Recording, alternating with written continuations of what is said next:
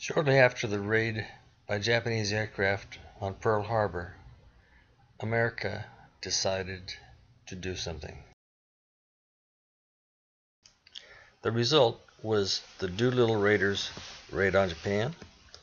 They trained in Columbia, South Carolina, where there was a lake available for them to fly over water and have fairly realistic training. Unfortunately, one of the planes crashed during training, and this little video is the story of that airplane that was pulled out of the lake only fairly recently. I was working for Colonial Life and Accident Insurance Company at the time that this wreck was raised.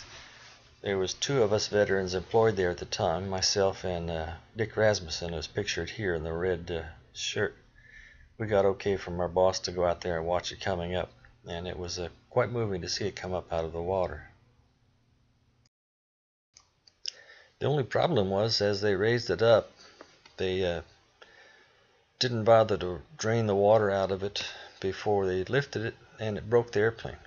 It broke it here, as you can see, right in front of the wing root, and the wings were also broken because that's where they tied the lift cables onto webbing.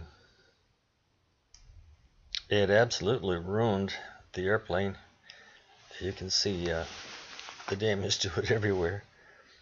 The occupants of the airplane did not get out.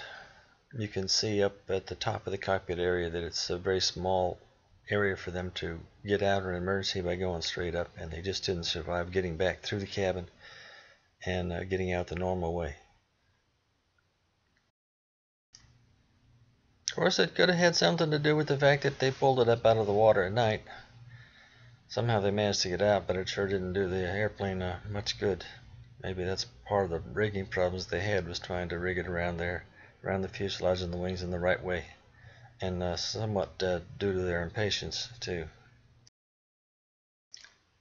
So you may be wondering what the heck happened to this airplane in the end. Where is it? It's in an aircraft museum in Mississippi.